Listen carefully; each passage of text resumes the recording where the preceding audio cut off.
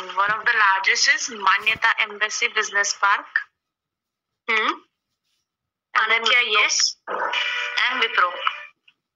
Wipro, which branch? Electronic City Limited. Wipro Limited Electronic City. Electronic City. Do they have another SEZ unit? In Sarjapur.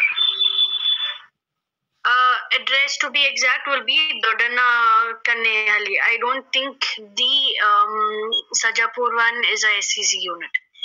Any other big company that you'll know of? In Infosys, Shri Vishnu Ashwini, which branch of Infosys? Infosys is Mysore branch, Hebbal Industrial Area, District Mysore, Karnataka. Okay, that's the Mysore one. But the Infosys in Bangalore is not there. That's not an SEZ unit. No, there is one information. It's different. It's not Infosys. One second. The one that you're talking about is Information Technology. That's ITPL. That's in Whitefield. That's in Whitefield. HAL area, no, does not come under SEZ. Okay, another big company that has got this one is Biocon Limited, which is one second. Biocon Limited, the one that is there on Anikal Taluk. That's the Electronic City and Hostels. That border is Biocon. So Biocon is also an SEZ unit.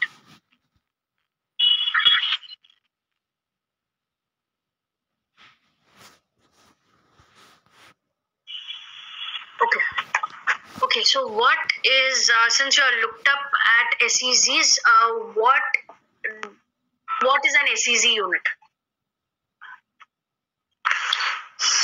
It is a special economic zone, that is geographical region that has economics law that are more liberal than a country's domestic economic laws. Okay. When you say countries' domestic economic laws, what are you? What type of benefits do you get? Tax free. Tax free? Yes. Yes. What specific taxes? GST. Something more specific. Some other tax. Customs. So SEZ unit, it's a duty-free area, and in customs also you get, as in you don't have to pay any customs for an SEZ unit. So moving ahead, let's start.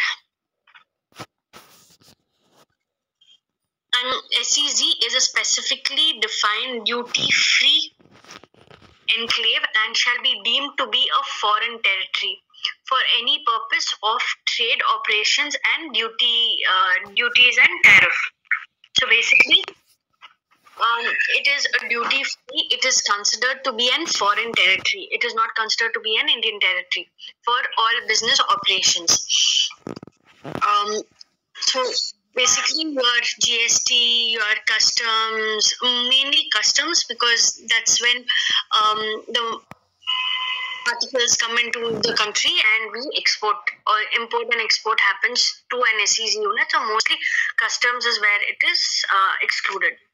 So when we look at the salient features of the Act, matters relating to SEZ and for setting up of units therein, including requirements, obligations, and entitlements. So we are looking at what is the requirement of this particular Act.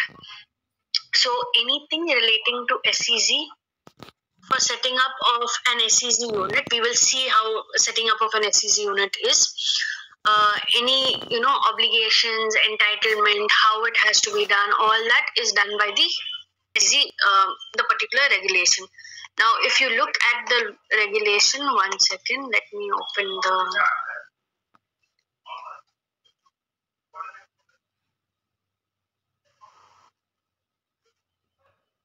Let me open the. Can anybody just tell me what regulation is covering for the SEC?